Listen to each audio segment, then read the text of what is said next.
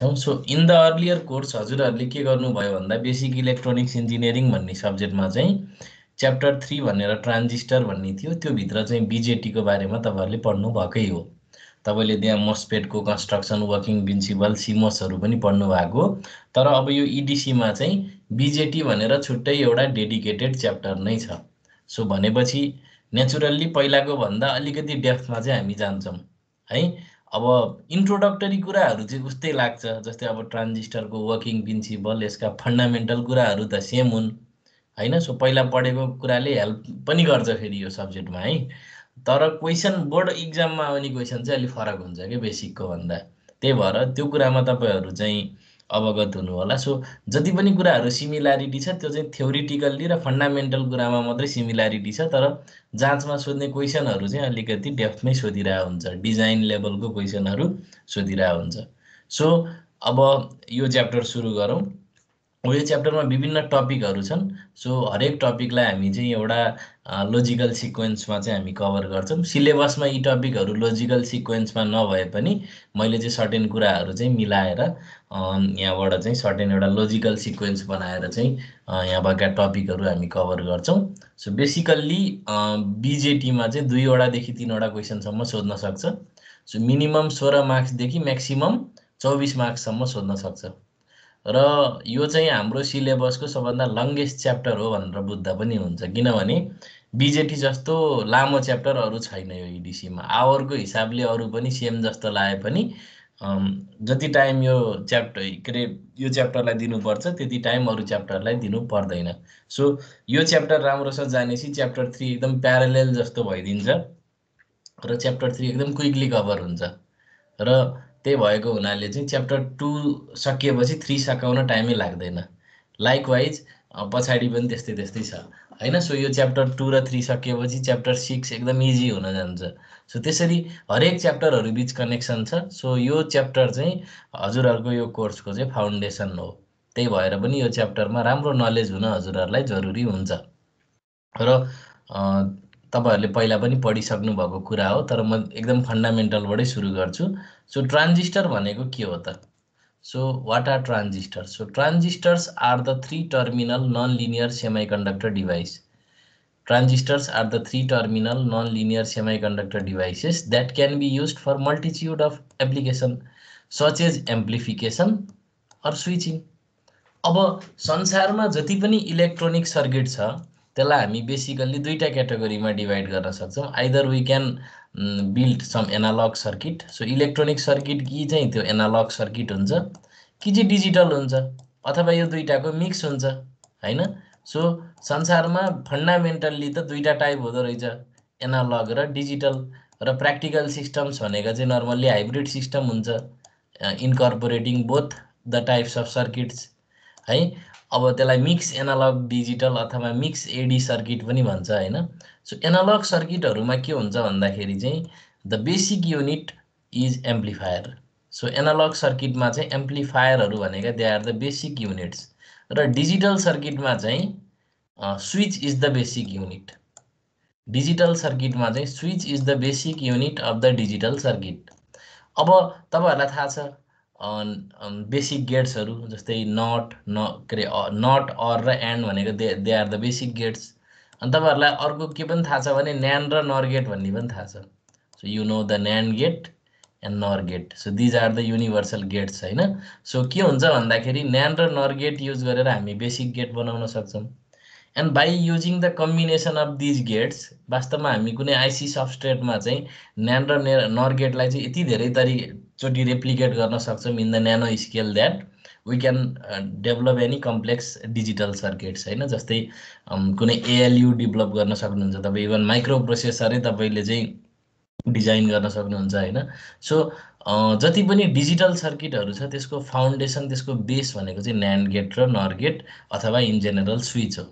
अब न्यान्ड गेट, नर गेट अनि विभिन्न तपाईको कम्बिनेसनल सिक्वेन्शियल सर्किट बनाउने बेस भनेको चाहिँ अब अल्टिमेटली त ट्रान्जिस्टरबाटै बन्ने हो नि त यी कुराहरू। सो न्यान्ड गेट र नर गेटको ढिको पाइने हैन, हेर्नुस् हैन। So they have to be fabricated in some न्यानो स्केल, र अल्टिमेटली त्यहाँ फन्डामेन्टल्ली हुने भनेको त ट्रान्जिस्टर नै हो हैन। So the transistor is fabricated in the न्यानो स्केल हैन। सो न्यानोमिटरको डाइमेन्सनमा हुन्छ आजकलको ट्रान्जिस्टरको साइजहरू। अब कुनै बेलामा चाहिँ ट्रान्जिस्टरको साइज चाहिँ माइक्रोमिटरको रेन्जमा हुँदाखेरि चाहिँ त्यो बेला माइक्रो प्रोसेसर भनिएको थियो आइसी चिपलाई भने टेक्निकल्ली अहिलेको चाहिँ माइक्रो प्रोसेसरहरूलाई हामी न्यानो चाहिँ प्रोसेसर भन्नुपर्ने हो। तर अब त्यही हो, लिट्रेचरमा एउटा टर्म एकचोटि चाहिँ इस्ट्याब्लिस भइसकेपछि हामी चाहिँ नर्मल्ली नयाँ टर्म त ल्याउँदैनौँ। सो मैले यहाँ तपाईँहरूलाई के पोइन्ट मात्रै बताउन खोजेको भने so foundation of every digital circuit, every complex digital आइसी इज स्विच हैन। सो स्विच भनेको के हो भन्दाखेरि इनपुट हाई दिँदा आउटपुट लो आउने, इनपुट लो दिँदा आउटपुट हाई आउने एउटा कुनै डिभाइस हो। अब तपाईँले न्यान्ड गेट र नर गेट कसरी स्विच भयो भन्नु होला हैन। सो न्यान्ड गेट र नर गेट पनि ultimately the transistor should act as a switch हैन। सो न्यान्ड गेट र नर गेटलाई तपाईँले चाहिँ इम्प्लिमेन्ट गर्नलाई you need to implement a transistor based circuit in which the transistor has to work as a switch. Likewise सबै analogue सर्किटहरूमा, अब analogue circuit भन्ने बित्तिकै के हुन्छ भने फिल्टर, एम्प्लिफायर्स हैन। सो अटिन्युएटर्सहरू यी सबै पर्छन्। So all of these circuits are समट एम्प्लिफायर्स के। So एम्प्लिफायर्स are the foundations of analogue circuit. र अब हाम्रो कम्युनिकेसनमा युज हुने धेरै डिभाइसहरू एनालग डिभाइसहरू हुन्छ हैन। हो, प्रोसेसिङ हामी डिजिटलमा गर्छौँ तर नर्मल्ली हामी ट्रान्समिसन र रिसेप्सनको कामहरू चाहिँ हामी एनालगमा गर्छौँ। सो अब अलमोस्ट जति पनि इलेक्ट्रोनिक सर्किटहरू छ they can be either analogue or digital, र यो दुइटैमा ट्रान्जिस्टर युज हुन्छ। So when the transistor is use as an amplifier, अब त्यहाँ चाहिँ एनालग सर्किटहरू हुने भयो। र त्यही ट्रान्जिस्टरलाई चाहिँ when we restrict it's operation in the cut off and saturation reason, अब त्यही बेलामा चाहिँ के हुन्छ त फेरि त्यो ट्रान्जिस्टर एउटा डिजिटल स्विचको रूपमा काम गर्छ। सो एउटै ट्रान्जिस्टरलाई पनि हामी एनालग मोडमा अपरेट पनि गराउन सक्छौँ, डिजिटल मोडमा पनि अपरेट गराउन सक्छौँ। So transistor is a very versatile device होइन। It can be used for the मल्टिट्युड of application such as amplification and switching. अनि अरू त जति पनि एप्लिकेसनहरू छ इन्डाइरेक्टली यही एम्प्लिफायर र स्विचको डेरिभेटिभ एप्लिकेसन्सहरू हो भनेर हामीले बुझ्न सक्छौँ। सो सेकेन्ड पोइन्टमा हेरौँ। Broadly on the basis of the construction and working principal, ट्रान्जिस्टर्स can be classified as a bipolar junction ट्रान्जिस्टर्स, अनि अर्को भनेको चाहिँ फिल्ड इफेक्ट ट्रान्जिस्टर्स हो। अब बाइपोलर जङ्सन ट्रान्जिस्टरलाई हामी बाइपोलर डिभाइस पनि भन्न सक्छौँ, र फिल्ड इफेक्ट ट्रान्जिस्टर्सहरूलाई चाहिँ हामी युनिपोलर डिभाइस पनि भन्न सक्छौँ। अब यस्तो किन भनेको भन्दाखेरि चाहिँ bipolar junction ट्रान्जिस्टरमा both the electrons and holes take part in the conduction process, तर फिल्ड इफेक्ट ट्रान्जिस्टरमा चाहिँ either only electron or only whole takes parts in the conduction process. So majority charge career चाहिँ के हुन्छ त युनिपोलरमा एउटा मात्रै टाइपको charge career हुन्छ, तर बाइपोलरमा के हुन्छ त त्यहाँ चाहिँ दुईटा टाइप अफ चार्ज क्यारियरहरू चाहिँ बढी इन्भल्भ भएको हुन्छ होइन। बाइपोलरमा चाहिँ इलेक्ट्रोन र होल दुइटै इन्भल्भ हुन्छ भने युनिपोलरमा चाहिँ कि इलेक्ट्रोन मात्रै इन्भल्भ हुन्छ कि होल मात्रै इन्भल्भ हुन्छ। अब ट्रान्जिस्टरको ब्रोडली क्लासिफाई गर्दाखेरि चाहिँ ट्रान्जिस्टर अब तपाईँले देखिसक्नु भयो, एउटा बिजेटी, अर्को चाहिँ फिल्ड इफेक्ट ट्रान्जिस्टर्समा चाहिँ क्लासिफाई गर्न सकिन्छ। सो यिनीहरूको काम एउटै हो भन्दाखेरि चाहिँ होइन। सो यिनीहरूले गर्ने काम भनेको स्विचिङ होइन, तपाईँको चाहिँ एम्प्लिफिकेसन आदि इत्यादि नै हो, but there construction and working mechanism are different. अब बिजेटीमा either we can have NPN बिजेटी or PNP बिजेटी। अब फिल्ड इफेक्ट ट्रान्जिस्टरमा चाहिँ हामीसँग अब हामीले धेरै टाइपहरू हुन्छन्, तर अब हामीले पढ्ने भनेको चाहिँ मोस्फेट्स र जेफेट्सहरूको बारेमा हो। सो फिल्ड इफेक्ट ट्रान्जिस्टरको दुईटा टाइप हामीले पढ्छौँ। योभन्दा अरू टाइप पनि हुन्छ तर हामी यो दुईटा टाइप मात्रै पढ्छौँ। So metal oxide सेमिकन्डक्टर field effect ट्रान्जिस्टर्स भन्छ होइन मोस्फेटको फुल फर्म। त्यसपछि चाहिँ जेफेटको फुल फर्म भनेको चाहिँ जङ्सन फिल्ड इफेक्ट ट्रान्जिस्टर्स हो।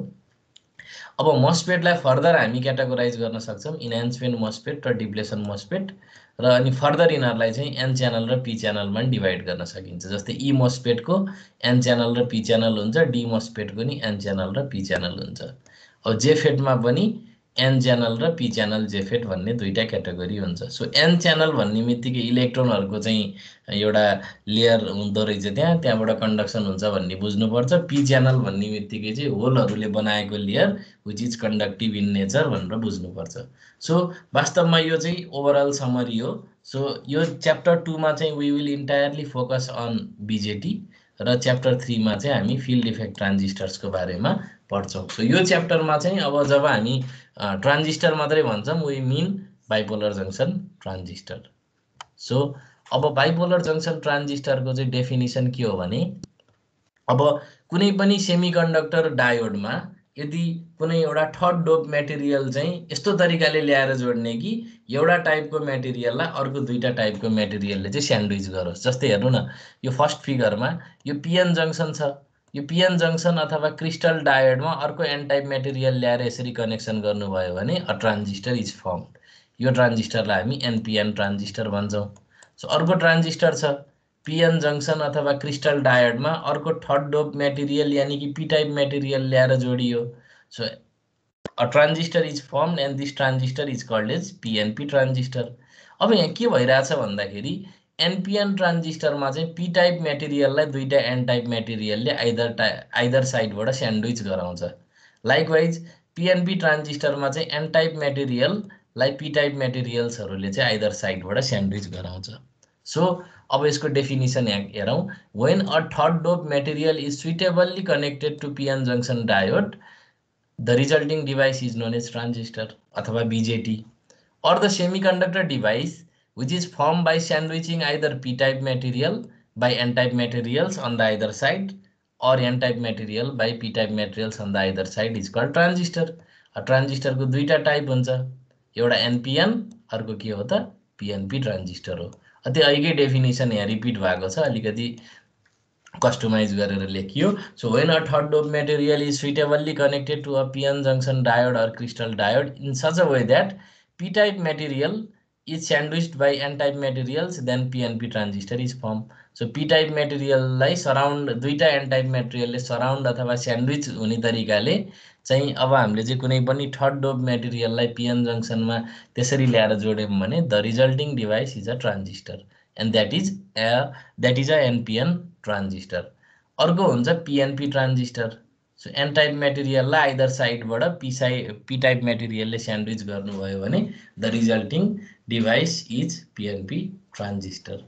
अब भनेपछि यहाँबाट के कुरा बुझियो भने पिएनपी ट्रान्जिस्टरमा तीनटा रिजन हुँदो रहेछ र हरेक तीनटा रिजनबाट चाहिँ you can have terminals coming out हैन। सो अब इमिटर बेस र कलेक्टर भन्ने तीनटा रिजन हुन्छ है। अब यसको बारेमा नि कुरा गरौँ। सो सबभन्दा पहिला चाहिँ यहाँ तपाईँले के नोटिस गर्नु भन्दाखेरि transistor is not a symmetrical device. यहाँ के छ भन्दाखेरि देयर आर थ्री रिजन्स हैन। एउटा रिजनलाई हामी इमिटर भन्छौँ, बिचको रिजनलाई हामी बेस भन्छौँ र लास्टको यो चाहिँ ठुलो रिजनलाई हामी के भन्छौँ त कलेक्टर रिजन भन्छौँ। सो ट्रान्जिस्टरमा चाहिँ तीनटा रिजन हुन्छ र त्यो तीनटा रिजनबाट निस्केका टर्मिनलहरूलाई हामी we mark it as emitter base and collector respectively. So emitter base र कलेक्टर रेस्पेक्टिभली। अब भनेपछि ट्रान्जिस्टरको कन्स्ट्रक्सनको कुरा गर्ने भने in transistor there are three parts हैन। एउटा भनेको इमिटर हुन्छ, अर्को भनेको बेस हुन्छ र कलेक्टर हुन्छ। सो इमिटर भनेको चाहिँ it is the heavily doped reason of the transistor. यो चाहिँ एकदमै हेभिली डोप्ड गरेको इम्प्युरिटी यस्तो तरिकाले हालिएको हुन्छ कि it can emit the large number of charge career when proper बायसिङ voltage is applied. अब तपाईहरुलाई थाहा छ एनपिएन ट्रान्जिस्टरमा इमिटर एन टाइपको हुन्छ र पिएनपी ट्रान्जिस्टरमा इमिटर चाहिँ पी टाइपको हुन्छ। सो दस for NPN transistor majority charge career are electron. So electron बढी रेस्पोन्सिबल हुन्छ एनपिएन डिभाइसमा र पिएनपी ट्रान्जिस्टरमा चाहिँ के हुन्छ त होल मेजर रेस्पोन्सिबल हुन्छ। Likewise the lightly doped reason or the middle reason of the transistor is known as base. For NPN transistor the base is of p type and for PNP transistor the base is of n type। So base भनेको जहिले नि बिचको reason हो, यो सबभन्दा सानो, यो thinnest हुन्छ र यसको डोपिङ लेभल पनि लाइटली हुन्छ र यसको मेजर फंक्सन भनेको के हो भने to regulate the flow of charge career from emitter to collector. अब कलेक्टर भनेको चाहिँ it is the moderately doped reason of the transistor. यो चाहिँ इमिटरको अर्को साइडमा लाई गर्छ। एनपिएन ट्रान्जिस्टरको लागि कलेक्टर एन टाइपको हुन्छ र पिएनपी ट्रान्जिस्टरको लागि चाहिँ कलेक्टर के हुन्छ त पी टाइपको हुन्छ। So the function of collector is to collect the charge क्यारियर्स supplied by the emitter. So इमिटरले charge क्यारियरहरू supply गर्छ र त्यो सप्लाई गरेको चार्ज क्यारियरलाई चाहिँ कलेक्ट गर्ने काम चाहिँ केले गर्छ त कलेक्टरले गर्छ। सो दिज आर द चाहिँ different reasons within a ट्रान्जिस्टर्स। So NPN ट्रान्जिस्टरमा चाहिँ इमिटर एन टाइपको हुँदो रहेछ, कलेक्टर पनि एन टाइपको हुँदो रहेछ, बेस पी टाइपको हुँदो रहेछ। पिएनपी ट्रान्जिस्टरमा चाहिँ इमिटर पी टाइपको हुन्छ, कलेक्टर पनि पी टाइपको हुन्छ भने बेस एन टाइपको हुन्छ। सो दिज रिजन्सलाई चाहिँ अब हामीले के भन्नु पर्यो त, इमिटर, बेस र कलेक्टर भन्नु पर्यो। र जहिले पनि साइज अफ द बेस भनेको सबभन्दा सानो हुन्छ, साइज अफ द कलेक्टर भनेको सबभन्दा ठुलो हुन्छ, र साइज अफ इमिटर चाहिँ in between that of base and collector हुन्छ। त्यसपछि डोपिङ कन्सन्ट्रेसनको हिसाबले हेऱ्यो भने इमिटरको डोपिङ कन्सन्ट्रेसन एकदम हाई हुँदो रहेछ, बेसको लाइटली डोप्ड हुँदो रहेछ, र कलेक्टरको चाहिँ के हुँदो रहेछ त, मोडरेटली डोप्ड हुँदो रहेछ। अब इमिटरको फङ्सन भनेको to emit the charge career हो, बेसको फङ्सन चाहिँ to regulate the charge career, र कलेक्टरको फङ्सन भनेको के हो त, to collect the charge career. अब एनपिएन ट्रान्जिस्टरमा इमिटर एन टाइपको भएको हुनाले यसमा चाहिँ बढी मेजोरिटी रेस्पोन्सिबल के हुन्छ त, इलेक्ट्रोन्स रेस्पोन्सिबल हुन्छ भने पिएनपी ट्रान्जिस्टरमा चाहिँ के हुन्छ त, इमिटर पी टाइपको भएको हुनाले चाहिँ the conduction is mainly due to the flow of holes. अब हिस्टोरिकल्ली हेर्ने हो भने धेरैभन्दा धेरै पिएनपी डिभाइसहरू युज भएको देखिन्छ, तर आजकल अहिलेको मोडर्न डिभाइसहरूमा चाहिँ तपाईँहरूले अब त्यो मोस्फेटमा पनि लागु हुन्छ, यो इलेक्ट्रोन बाट काम गर्ने चाहिँ धेरै डिभाइसहरू, इलेक्ट्रोनको मुख्य भूमिका रहने डिभाइसहरूमा चाहिँ बढी प्रिफरेन्स दिएको पाइन्छ है। सो अब एनपिएन ट्रान्जिस्टरमा पनि electrons are the majority charge career होइन, so main responsible charge career. अब तपाईँहरूलाई थाहा छ the mobility of electron is high as compare to mobility of holes, so electron can easily move within the crystal ल्याटिस, त्यही भएर पनि NPN device are preferred as compare to the PNP device है।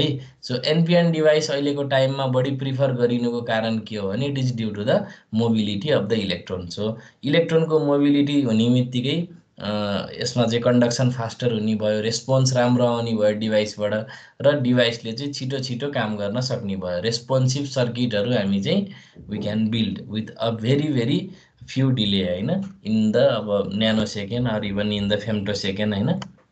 So अब ट्रान्जिस्टरमा त अब हाम्रो चाहिँ विभिन्न रिजन हुन्छ, यसको बारेमा हामीले कुरा गरिहाल्यौँ। अब यो बुलेट पोइन्ट हेरौँ लास्टको, it is to be noted that the transistor is unsymmetrical device. So unsymmetrical भन्ने बित्तिकै के हो भने यसमा रिजनहरूको साइज डिफ्रेन्ट हुन्छ, इमिटर, बेस र collector reason have different size होइन। सो त्यो कुरा यहाँ भन्न खोजेको हो। So the size of the collector is more than the size of the emitter and size of the base is the smallest one.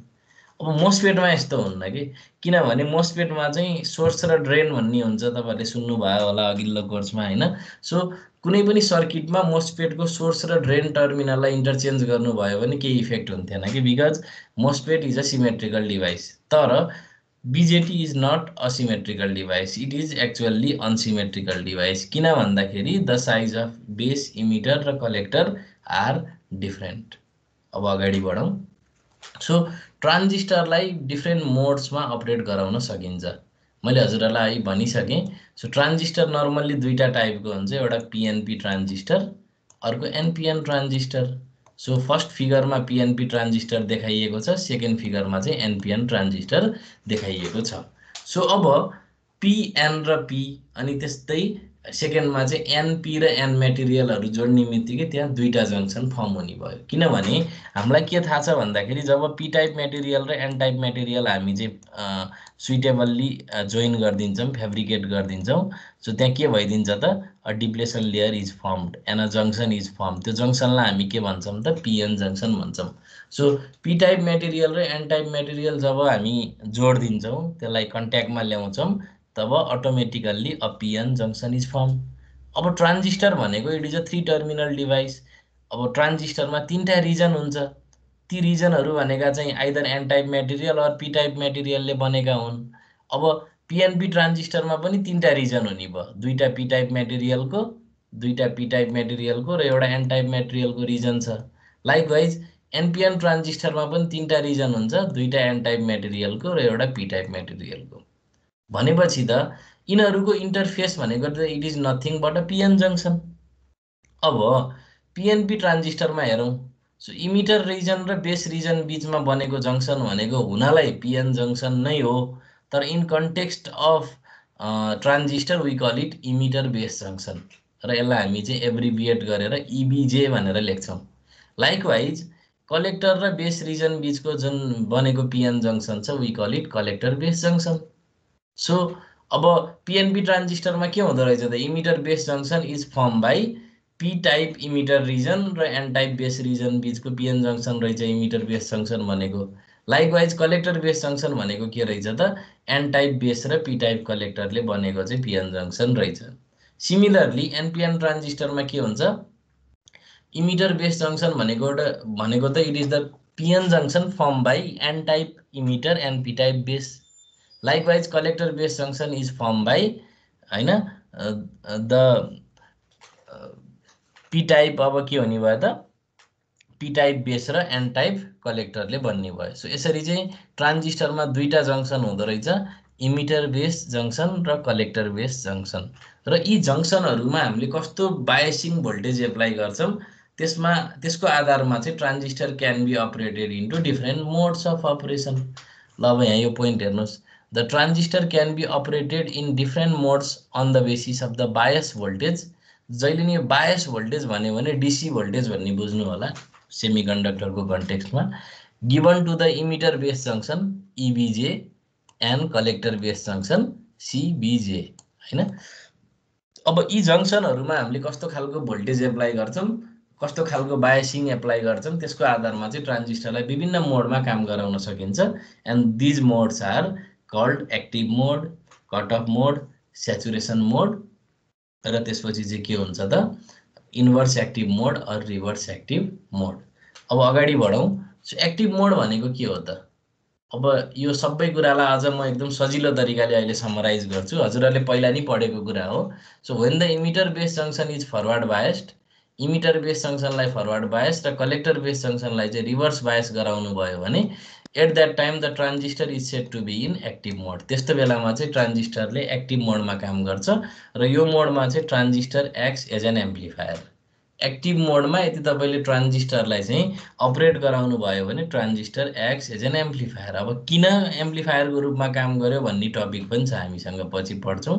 So transistor as an amplifier भनेर हामी fundamental topic पनि पढ्छौँ र विभिन्न एम्प्लिफायरको कन्फिगरेसनको बारेमा नि हामी अझ डिटेलमा पढ्छौँ। इभन भोल्टेज गेन करेन्ट गेनहरूको कुराहरू हामी यो कोर्समा पढ्छौँ।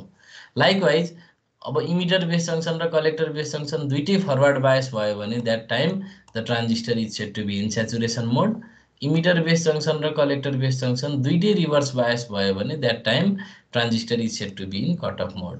स्याचुरेसन मोड र कट अफ मोडलाई युटिलाइज गरेर we अपरेट the transistor as a switch. अब अर्को हुन्छ इन्भर्स एक्टिभ मोड भन्ने। अब हुनलाई यो त्यति धेरै हामीले फोकस गर्दैनौँ यो त्यति इम्पोर्टेन्स दिन पर्दैन हजुरहरूले तर टिटिएल सर्किट्सहरूमा सर्टेन डिजिटल लजिक सर्किट्सहरूमा यो मोडको युज भएको देख्न सकिन्छ। सो ठ्याक्कै एक्टिभ मोडको इन्भर्स अथवा रिभर्स के। So emitter base junction reverse bias र कलेक्टर बेस जङ्सन चाहिँ फरवर्ड बायस गर्नुभयो भने the transistor is set to be in inverse active मोड। अब यसको एकदम लिमिटेड एप्लिकेसन छ यो चाहिँ टिटिएल सर्किट्सहरूमा डिजिटल लजिक सर्किट्सहरूमा चाहिँ युज हुन्छ र in this mode the transistor अपरेट with the role of emitter and collector interchange. Emitter र कलेक्टरको रोललाई नै इन्टरचेन्ज गरे जस्तो अपरेट हुन गइदिन्छ त्यस्तो इफेक्ट इन्भर्स एक्टिभ मोडमा आउन जान्छ र त्यस्तो बेलामा चाहिँ हामी यसको रिभर्स बिटा हुन्छ पनि भन्छौँ जुन यो कोर्समा हामी त्यति धेरै फोकस नगरौँ। सो अब यसलाई समराइज गर्दाखेरि चाहिँ सबभन्दा सजिलो जाँचमा सम्झिनको लागि त्यस्तो टेबल सजिलो हुन्छ नि होइन। सो अब यहाँ चाहिँ एफबी भनेको फरवर्ड बायस हो। एफबी भनेको के हो त इट मिन्स फरवर्ड बायस र आरबी भनेको के हो त इट मिन्स रिभर्स बायस। यो चाहिँ अब सम्झिन सजिलो होस् भनेर चाहिँ यस्तो खालको चाहिँ टर्मिनोलोजी राखेको हो अरू केही पनि होइन। तर जाँचमा लेख्दाखेरि चाहिँ यसरी एफबी आरबी लेख्न पाउनु हुँदैन यसलाई फुल फर्ममै लेख्नु होला यो सम्झिनलाई सजिलोको लागि मात्रै हो। So transistor can be operated into different modes active mode saturation mode cut off मोड र इन्भर्स एक्टिभ मोड हो। अब एक्टिभ मोडमा के हुन्छ भने emitter base junction is forward biased collector base junction is reverse bias.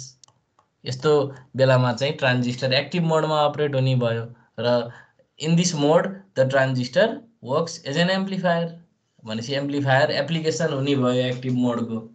Likewise saturation मोड भनेको चाहिँ यस्तो मोड हो जसमा चाहिँ इमिटर बेस जङ्सन र कलेक्टर बेस जङ्सन दुइटै के हुन्छ त फरवर्ड बायस हुन्छ। सो यस्तो बेलामा चाहिँ स्याचुरेसन मोडमा चाहिँ ट्रान्जिस्टरले स्विच अन जस्तो काम गर्छ। सो कन्डक्सनको जस्तो काम गर्छ। लाइकवाइज कट अफ मोडमा चाहिँ इमिटर बेस जङ्सन र कलेक्टर बेस जङ्सन दुइटै रिभर्स बायस हुन्छ र यस्तो बेलामा चाहिँ ट्रान्जिस्टरले स्विच अफ जस्तो काम गर्छ। So by combining the saturation mode and cutoff mode, the transistor can be in general operated as a switch. अब अर्को हुन्छ इन्भर्स एक्टिभ मोड। इन्भर्स एक्टिभ मोडमा चाहिँ अब सुल्टोको उल्टो भने जस्तै एक्टिभको ठ्याक्कै उल्टो हुने भयो। So collector base junction forward bias, emitter base junction reverse bias गर्नुभयो भने चाहिँ त्यो बेलामा चाहिँ we can say that the transistor is operating in the inverse active मोड। र इन्भर्स एक्टिभ मोडमा चाहिँ transistor works with the role of emitter and collector interchange. र यसको एप्लिकेसन चाहिँ हामी ट्रान्जिस्टर लोजिक अथवा टिटिएल सर्किट्सहरूमा चाहिँ हामी देख्न सक्छौँ। So it is a family of digital logic circuits है, जुन तपाईँहरूले डिजिटल लोजिक भन्ने सब्जेक्टमा पढ्नुपर्छ होला। अब आयो working of NPN transistor in active mode. So NPN ट्रान्जिस्टरलाई चाहिँ एक्टिभ मोडमा कसरी अपरेट गराउन सकिन्छ त। सो अहिले भर्खर हामीले पढ्यौँ कि एक्टिभ मोडमा के हुनु पर्यो त, ट्रान्जिस्टरको emitter base junction forward bias हुनुपर्छ, कलेक्टर बेस जङ्सन चाहिँ के हुनुपर्छ त, रिभर्स बायस हुनुपर्छ। अब एनपिएन ट्रान्जिस्टरमा चाहिँ इमिटर एन टाइपको भयो, बेस पी टाइपको भयो र कलेक्टर के भयो त, एन टाइपको भयो। सो यसलाई म अझै क्लियर बनाउनको लागि चाहिँ अर्को एउटा फिगर बनाउँछु ताकि अनि मैले त्यसमा एक्सप्लेन गर्न सकियोस्। सो म पेन्टमा चाहिँ एउटा फिगर बनाउँछु अनि त्यसपछि हामी त्यसमै चाहिँ डिस्कसन गर्दै जाउँ। सो अब हुन्छ के भन्दाखेरि चाहिँ सो ट्रान्जिस्टर भन्ने बित्तिकै अब हाम्रो त्यसमा चाहिँ तीनटा रिजन हुने भयो। अहिले भर्खर हामीले पढ्यौँ होइन। सो कन्स्ट्रक्सन अफ ट्रान्जिस्टर भन्ने बित्तिकै त्यसमा तीनटा रिजन हुने भयो। सो एउटा रिजनलाई हामी इमिटर भन्छौँ, अर्को रिजनलाई बेस भन्छौँ र सबभन्दा ठुलो रिजनलाई हामी के भन्छौँ त, कलेक्टर भन्छौँ। सो ट्रान्जिस्टरमा तीनटा रिजन हुन्छ, एउटा भनेको चाहिँ इमिटर, बिचको रिजनलाई हामी बेस भन्छौँ हैन। सो बिचको रिजनलाई हामी के भन्ने त, बेस भन्ने, र रिमेनिङ रिजनलाई हामी के भन्ने त, कलेक्टर भन्ने। सो अहिले हामी एनपिएन ट्रान्जिस्टरको बारेमा डिस्कस गरिरहेछौँ। सो एनपिएन ट्रान्जिस्टरमा चाहिँ इमिटर एन टाइपको हुन्छ, बेस पी टाइपको हुन्छ र कलेक्टर पनि के हुन्छ त, एन टाइपको हुन्छ। अब एन टाइप मेटेरियलमा त मेजोरिटी चार्ज क्यारियर भनेको के हुन्छ त, these are nothing but electrons. अब त्यो कुरा मैले यहाँ देखाउन खोजे मात्रै हो खालि होइन। सो धेरै बनाएर भन्दा नि म यहाँ रिप्रेजेन्टेटिभ नम्बर मात्रै बनाउँछु। सो अब पी टाइप मेटेरियलमा के हुन्छ त, there are holes. P type मेटेरियलमा चाहिँ होल्सहरू हुन्छ। अब इमिटर र बेस बीचको जङ्सनलाई we call it emitter base junction, र कलेक्टर र बेस बीचको जङ्सनको लागि बीचको जङ्सनलाई चाहिँ हामी के भन्छौँ त, we call it सीबीजे or collector base junction. अब एनपिएन ट्रान्जिस्टर हो, यसलाई एक्टिभ मोडमा काम गराउनको लागि चाहिँ इमिटर बेस जङ्सनलाई हामी के गर्नुपर्छ त, we must keep it in the forward bias condition. So emitter base junction must be forward biased. So emitter an टाइपको छ, सो एनलाई नेगेटिभ, पीलाई पोजिटिभ गरेपछि के भयो त, the emitter base junction is forward bias हैन। सो यो चाहिँ emitter base junction चाहिँ के भयो त, फरवर्ड बायस भयो। लाइकवाइज अब कलेक्टर बेस जङ्सनलाई त हामी के गर्नुपर्ने छ त, रिभर्स बायस गर्नुपर्ने छ। So collector base जङ्सनलाई reverse bias गराउनको लागि पीलाई नेगेटिभ र एनलाई पोजिटिभ राखिदिनु पर्यो। यस्तो गरेपछि के हुने भयो त, due to this reverse bias voltage the collector base junction will be reverse bias. अब ब्याट्रीको नेगेटिभ र ब्याट्रीको पोजिटिभले इमिटर बेस जङ्सनमा के गर्छ भन्ने कुरा हो। So due to the forward bias अब इमिटरमा के छ त, फर्स्ट मेन कुरा भनेको इमिटर इज हेभिली डोप्ड, र इमिटरमा भएको जुन मेजोरिटी चार्ज क्यारियर छ, they are repelled by the negative terminal of the battery and are attracted by the positive terminal of the battery. भनेपछि के हुने भयो त, large number of electrons in the an type emitter reason are moving towards the emitter base junction due to the effect of this forward bias voltage. So यो emitter base जङ्सनको forward bias भोल्टेजले चाहिँ के गर्ने भयो त, large number of electron in the emitter रिजनलाई चाहिँ के गर्ने भयो त, इमिटर बेस जङ्सनतिर चाहिँ डिफ्युज गराउने भयो।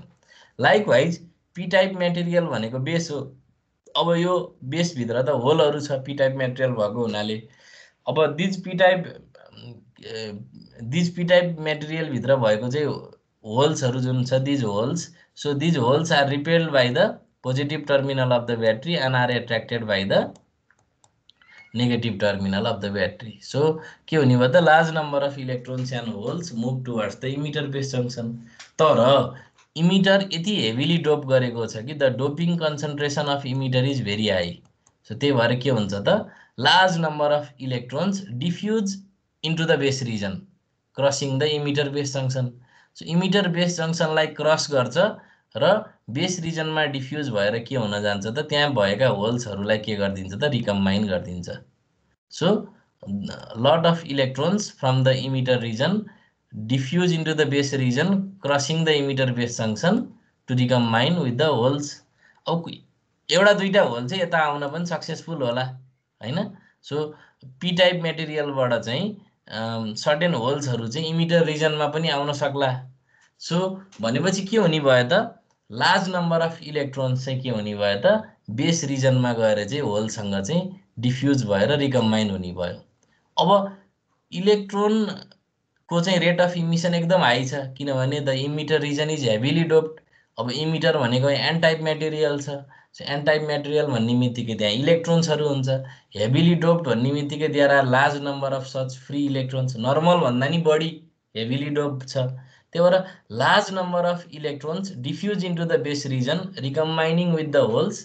अनि त्यसपछि अझै होलको सङ्ख्या त एकदम कम छ नि त, बेस भनेको लाइटली डोप्ड हुन्छ। हेर्नु बेस लाइटली डोप भएको हुनाले चाहिँ धेरैभन्दा धेरै इलेक्ट्रोनहरू चाहिँ के हुन्छ त ultimately they cross the emitter base junction recombine and then they rich at the collector base junction. भनेपछि धेरैभन्दा धेरै इलेक्ट्रोनहरू चाहिँ पी टाइप रिजनमा भएका होलहरूलाई ओभरकम गरेर कलेक्टर बेस जङ्सनको चाहिँ नजिक जाँदो रहेछ।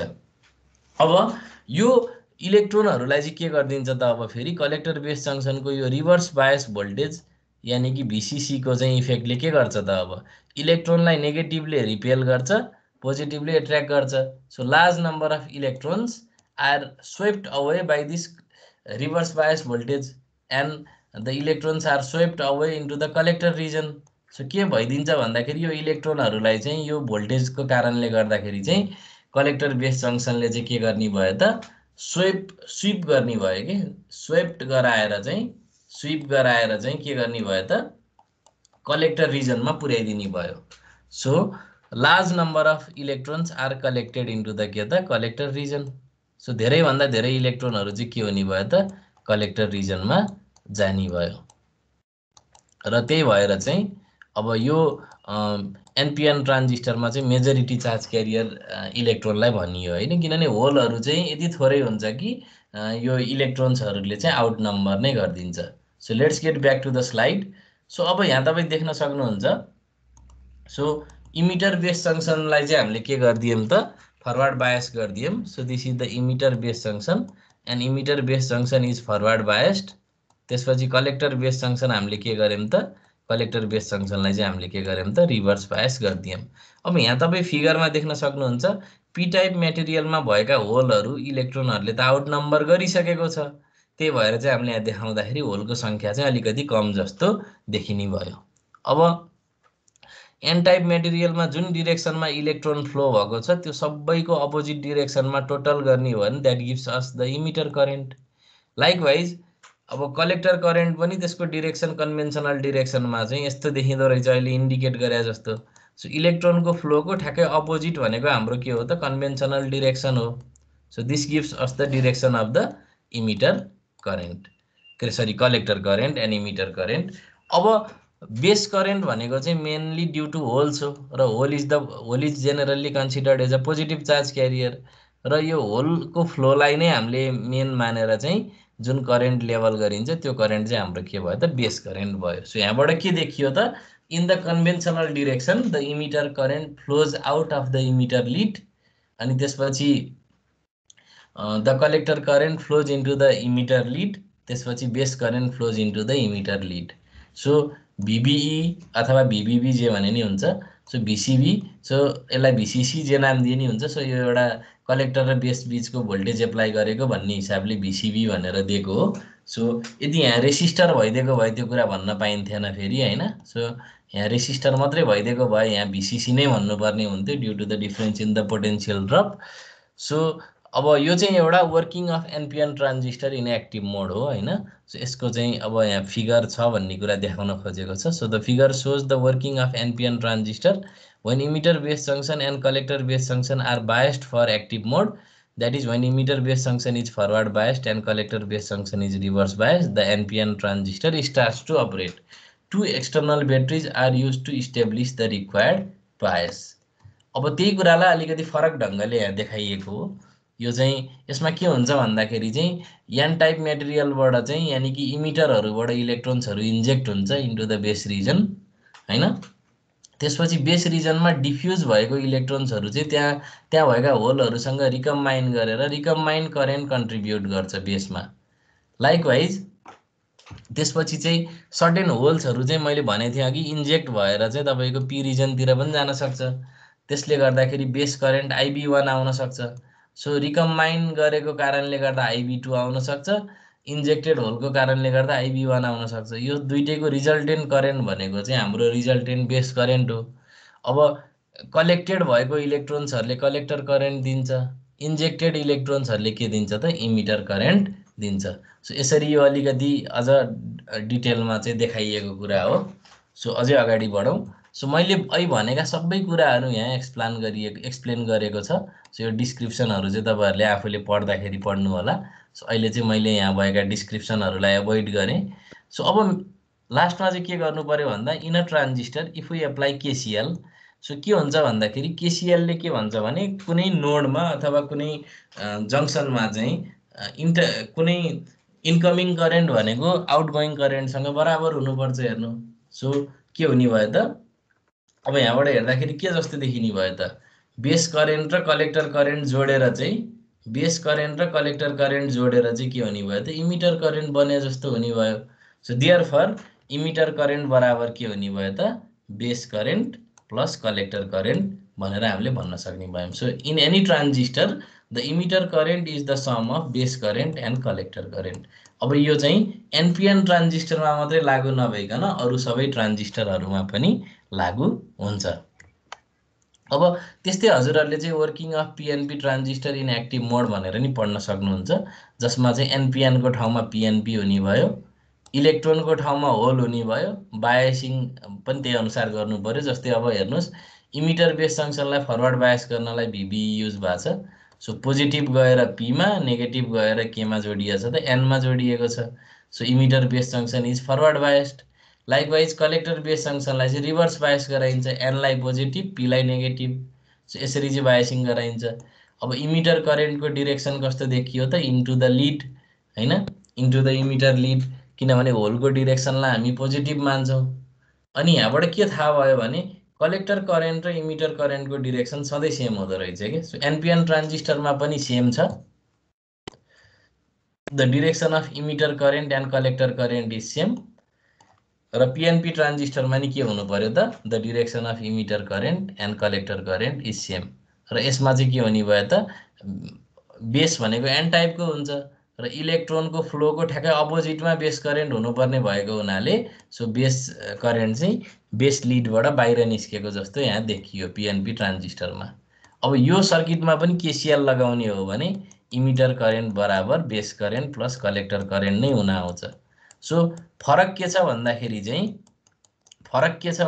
चाहिँ पिएनपीमा चाहिँ करेन्ट स्प्लिट हुँदो रहेछ, इमिटर करेन्ट बेस करेन्ट र कलेक्टर करेन्टमा स्प्लिट हुँदो रहेछ हैन। इमिटर करेन्ट ट्रान्जिस्टरभित्र गएर चाहिँ दुईटा कम्पोनेन्ट करेन्टमा चाहिँ स्प्लिट भए जस्तो देखियो।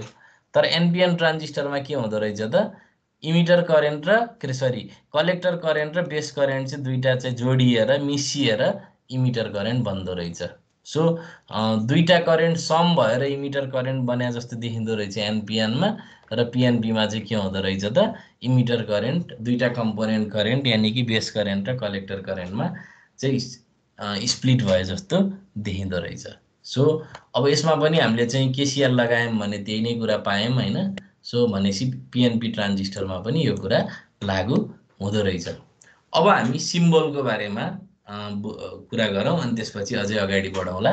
सो सबभन्दा पहिला के कुरा बुझ्नु पर्यो भन्दाखेरि कुनै पनि कम्प्लिकेटेड सर्किट बनाउँदाखेरि हामी कुनै पनि डिभाइसको चाहिँ त्यो अलिकति ठुलो चाहिँ अब हुन्छ नि वर्किङ मेकानिजम देखाइएको चाहिँ हामी पिक्चर कहिले नि युज गर्दैनौँ। वी युज सिम्बोलिक रिप्रेजेन्टेसन्स हैन। सो अब एनपिएन ट्रान्जिस्टर र पिएनपी ट्रान्जिस्टरको नि हामी सर्किटमा चाहिँ सिम्बलहरू युज गरेर चाहिँ सर्किटहरू ड्र गर्छौँ। किन भन्दाखेरि यसले सर्किटलाई कम्प्याक्ट बनाउँछ, सर्किटलाई चाहिँ त्यति बल्की त्यति चाहिँ अनावश्यक डिटेलहरू देखाउनु पर्दैन हामीलाई हैन। सिम्बलमा चाहिँ सर्किटहरू कम्प्याक्ट हुन्छ। सो अब अझै हेरौँ। सो पिएनपी ट्रान्जिस्टर भन्ने बित्तिकै हाम्रो सबभन्दा पहिला दिमागमा आउनुपर्छ के भन्दाखेरि पिएनपी ट्रान्जिस्टर भन्ने बित्तिकै चाहिँ पोइन्टिङ इन पोइन्ट सम्झिनको लागि पोइन्टिङ इन पोइन्ट भनेर सम्झिनुपर्छ।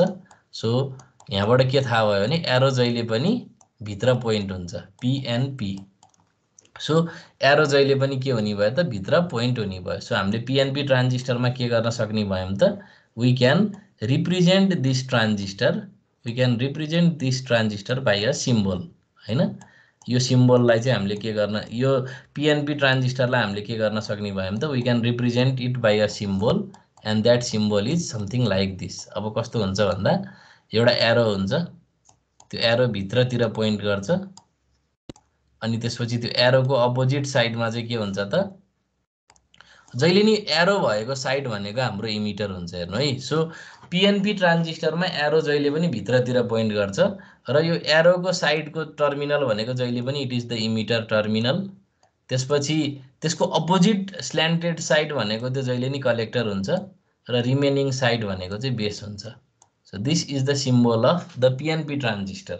अब जहिले पनि इमिटरको टर्मिनलमा जुन यो सिम्बलको जुन एरो छ this represents the direction of the emitter current.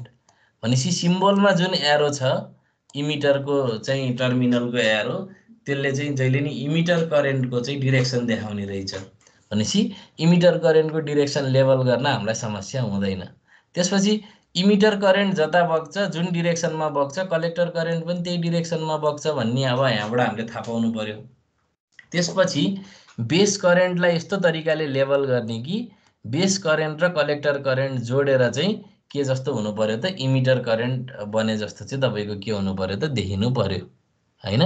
So यहाँ इरेजर टुल छ कि छैन रहेछ।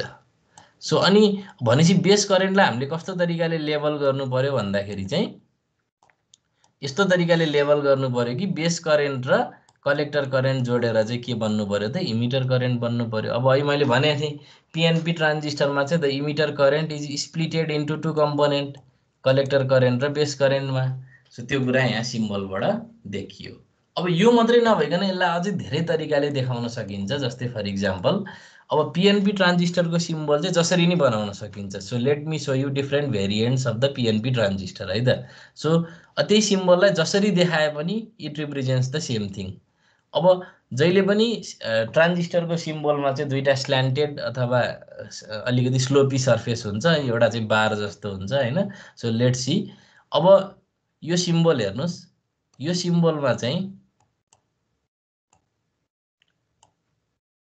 एरो इनवर्ड पोइन्ट गरेछ भनेपछि it is the symbol of PNP transistor.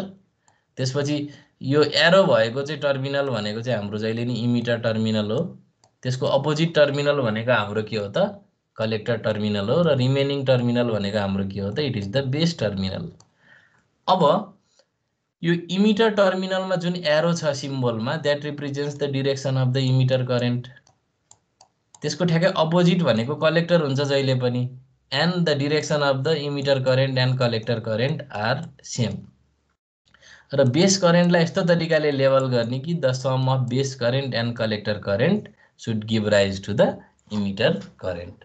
अब यसलाई अझै अर्को तरिकाले पनि ड्र गर्न सकिन्छ। हेर्नु हामी जता घुमाएर जसरी ड्र गरे नि कुरो त्यही हो के। सो अब एरो भित्रतिर पोइन्ट हुनु पर्यो पिएनपी ट्रान्जिस्टरमा। सो एरो भएको टर्मिनल भनेको चाहिँ इमिटर भयो, त्यसको अपोजिट टर्मिनल भनेको कलेक्टर भयो। रिमेनिङ टर्मिनल भनेको हाम्रो के भयो त बेस भयो। सो इमिटर टर्मिनलमा जुन सिम्बलमा एरो देखाइएको छ that represents the direction of emitter current, र त्यसको अपोजिटमा के हुन्छ त भन्नाले अपोजिटमा कलेक्टर हुन्छ र कलेक्टर करेन्टको डिरेक्सन र इमिटर करेन्टको डिरेक्सन सेम हुन्छ। सो बेस करेन्टलाई यस्तो तरिकाले लेबल गर्ने कि base current should be labelled in such a way that the some of base current and collector current should give rise to the emitter current. अब अझै अर्को एउटा भेरिएन्ट पनि बनाऊँ हैन, जता जसरी घुमाए पनि नहुने भन्ने कुरो होइन। सो अब इमिटरलाई मैले चाहिँ अर्को साइडतिर राखेँ यहीँ। So this is the emitter, so this is the collector हैन। सो अब इमिटर जता पनि हुन सक्छ हैन, यो त हामी जता रोटेट गरेर जसरी हेर्न नि मिल्छ नि त। सो इमिटर कलेक्टर र बेस हुने भयो। So this is the direction of emitter current. अब इमिटर करेन्ट जुन डिरेक्सनमा फ्लो हुन्छ कलेक्टर करेन्टको डिरेक्सन पनि त्यही हुने भयो, र बेस करेन्टलाई चाहिँ यस्तो तरिकाले लेबल गर्नु पर्यो कि the some of collector current and base current should give rise to the emitter current. So these are the symbols of PNP ट्रान्जिस्टर्स, जसमा चाहिँ एरोले जहिले पनि के गरिरहेछ त इनवर्डतिर पोइन्ट गरिरहेको छ। अब अर्को हेरौँ NPN ट्रान्जिस्टरको symbol. So NPN transistor भन्ने बित्तिकै दिमागमा हजुरको के आउनु पर्यो भने नट पोइन्टिङ इन आउनु पर्यो। नट पोइन्टिङ, भित्रतिर पोइन्ट नगरेको। सो भित्रतिर पोइन्ट नगर्ने भनेपछि त बाहिरतिर पोइन्ट हुनु पर्यो नि त। So NPN, so not pointing in भनेपछि बाहिरतिर एरो गएको देखिनु पर्यो। सो एनपिएन ट्रान्जिस्टर भनेको कस्तो हुन्छ त, it is form by 3 reasons हैन। सो यसको इमिटर एन टाइपको हुन्छ, बेस पी टाइपको हुन्छ र कलेक्टर एन टाइपको हुन्छ। It has the 3 terminals. So this NPN transistor is represented by this symbol. यसलाई चाहिँ रिप्रेजेन्ट कसरी गरिन्छ त by using this symbol. So यो सिम्बल कस्तो हुन्छ भन्दा एरो चाहिँ के हुन्छ त जहिले पनि आउटवर्डतिर बाहिरतिर पोइन्ट गरे हुन्छ। त्यसपछि अब यो एरो भएको चाहिँ टर्मिनल भनेको हाम्रो इमिटर टर्मिनल हो, र त्यसको अपोजिट टर्मिनल भनेको चाहिँ हाम्रो के हो त कलेक्टर हो, र रिमेनिङ टर्मिनल भनेको चाहिँ हाम्रो के हो त बेस हो। सो यो सिम्बलमा जुन एरो छ इमिटरको that gives the direction of emitter current, र कलेक्टर करेन्टको direction is same as that of emitter currents direction. र बेस करेन्टलाई यस्तो तरिकाले लेबल गर्नु पर्यो कि कलेक्टर करेन्ट र बेस करेन्टको चाहिँ समले चाहिँ इमिटर करेन्ट जस्तो दिएको जस्तो देखिनु पर्यो। सो यहाँ चाहिँ के भइरहेछ त कलेक्टर करेन्ट र बेस करेन्ट मिसिएर इमिटर करेन्ट बने जस्तो भएको छ। So this is one of the variant of NPN symbol हैन। अब यो सिम्बललाई हामी जता बटारे पनि जसरी देखाए पनि तपाईले चाहिँ यसलाई बनाउन जान्नु पर्यो कि। जस्तै फर इक्जाम्पल एनपिएन ट्रान्जिस्टरलाई मैले यसरी देखाएँ अरे ल। सो एरो यता बाहिरतिर देखाएँ। सो एरो भएको चाहिँ टर्मिनल भनेको इमिटर टर्मिनल हो, अनि त्यसको अपोजिट साइडको टर्मिनल भनेको कलेक्टर टर्मिनल हो, र रिमेनिङ टर्मिनल भनेको हाम्रो के हो त बेस टर्मिनल हो। अब इमिटर टर्मिनलमा जुन एरो हुन्छ त्यो that represents the direction of emitter current, र इमिटर करेन्टको डिरेक्सन जता हुन्छ कलेक्टर करेन्टको डिरेक्सन पनि के हुन्छ त त्यतै हुन्छ। एन्ड द बेस करेन्टको डिरेक्सन कता हुन्छ त यस्तो तरिकाले लेबल गर्ने कि the some of base current and collector current must give rise to the emitter current. अब अझै अर्को एउटा भेरिएन्ट बनाऊँ हैन। सो अब यसरी बनाऊँ, इमिटरलाई हामीले माथितिर फर्काइदिन पनि त सक्छौँ, नसक्ने भन्ने त होइन हेर्नु। सो अब सर्किटमा कसरी कनेक्सन गर्ने भन्ने कुरा त हो नि। सो अब एरो भएको टर्मिनल भनेको हाम्रो चाहिँ इमिटर टर्मिनल भयो, त्यसको अपोजिट भनेको हाम्रो कलेक्टर टर्मिनल भयो, रिमेनिङ टर्मिनल भनेको हाम्रो के भयो त it is the base terminal. So अब इमिटर टर्मिनलमा जुन एरो छ सिम्बलको जुन एरो छ it represents the direction of emitter current. अब इमिटर करेन्टको जुन डिरेक्सन हुन्छ त्यही डिरेक्सनमा हाम्रो के हुनु पर्यो त कलेक्टर करेन्ट हुनु पर्यो, र base current should be labelled in such a way that the some of base current and collector current should give rise to the emitter current. So this is all about the symbol of NPN and PNP transistor. यो स्लाइडमा चाहिँ यी सबै कुरा मैले summarise गरेर राखेको छु। So while making the transistor circuits it is a tedious job to draw the actual structure of the transistor. So we use the symbols to represent the PNP and NPN transistor अब first symbol भनेको हाम्रो PNP ट्रान्जिस्टरको हो, जसमा चाहिँ arrow pointing in point छ हैन। त्यसपछि अर्को सेकेन्ड भनेको चाहिँ एनपिएन ट्रान्जिस्टर, जसमा चाहिँ एरो नट पोइन्टिङ इन छ। It is to be noted that the arrow in the symbol suggests the direction of the emitter current. The transistor currents are labeled as per the convention. So conventional current को direction अनुसार label गर्ने हो। अब यहाँसम्म हजुरलाई के confusion छ भने प्लिज आस्क।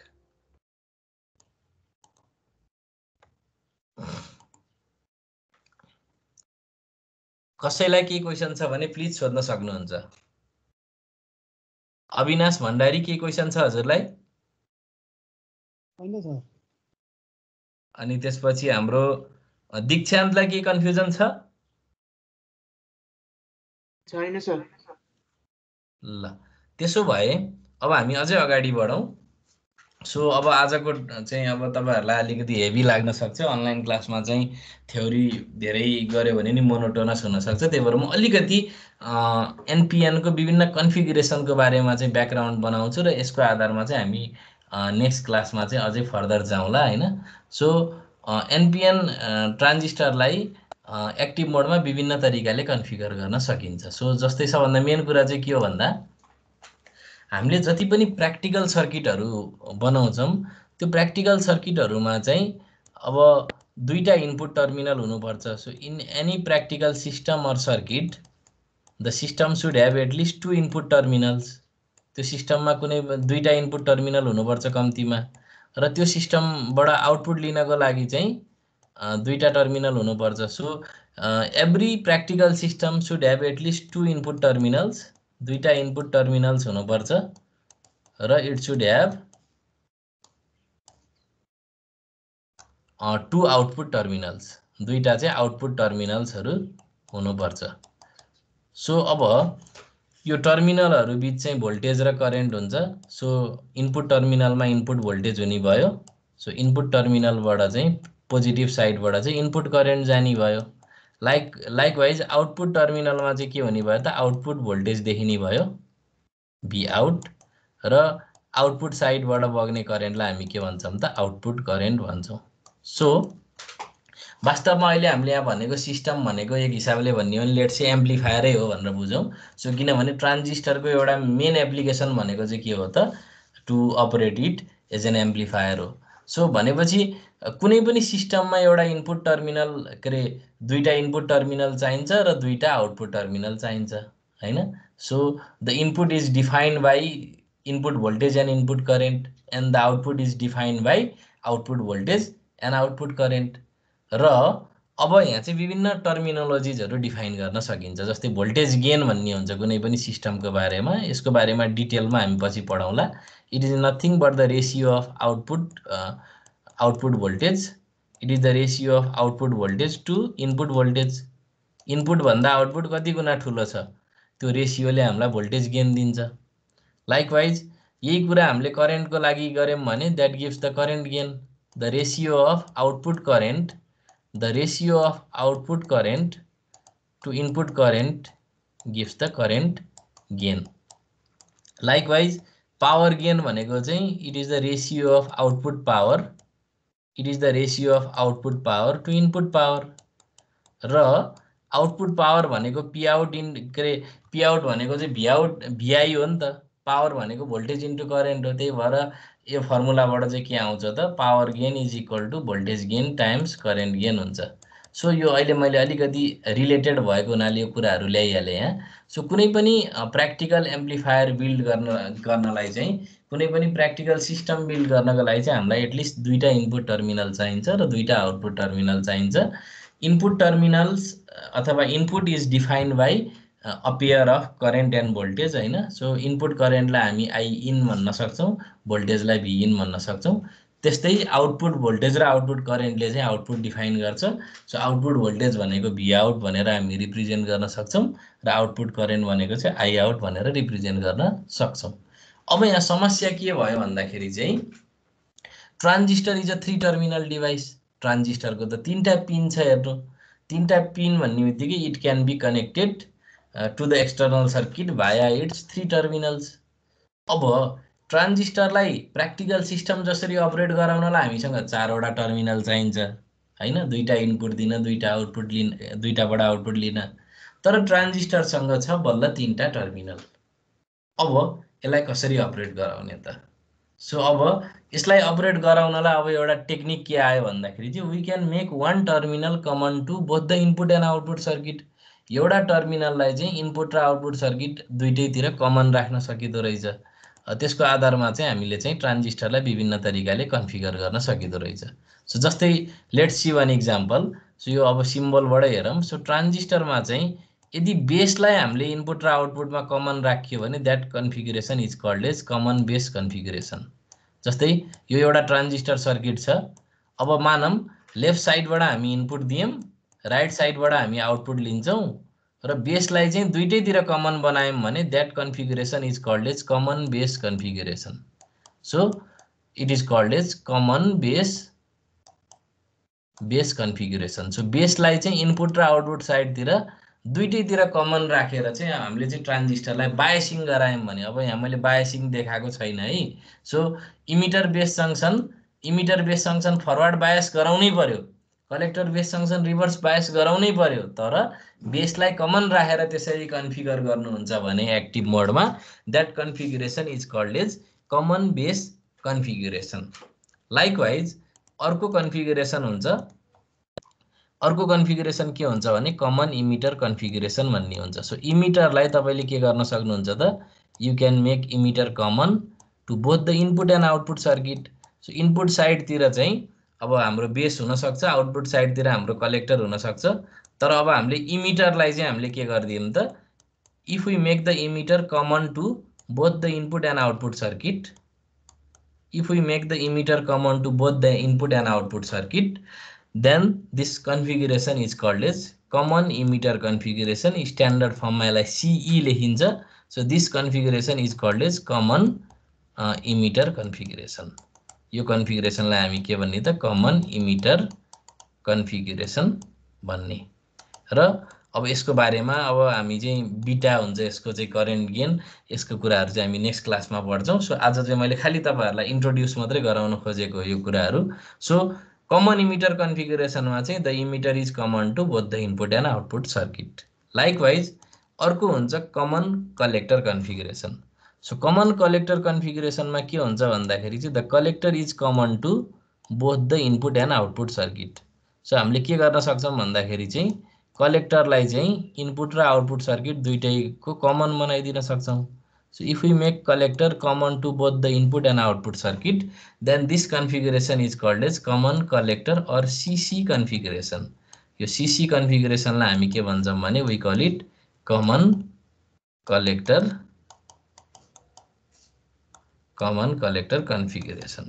र भनेपछि ट्रान्जिस्टरलाई एक्टिभ मोडमै पनि अब यो common collector, common base, common emitter भनेका these are the 3 possible configuration for operating transistor in active mode. ट्रान्जिस्टरलाई active मोडमा 3टा तरिकाले कन्फिगर गर्न सकिदो रहेछ, in common base, common emitter और कमन कलेक्टर।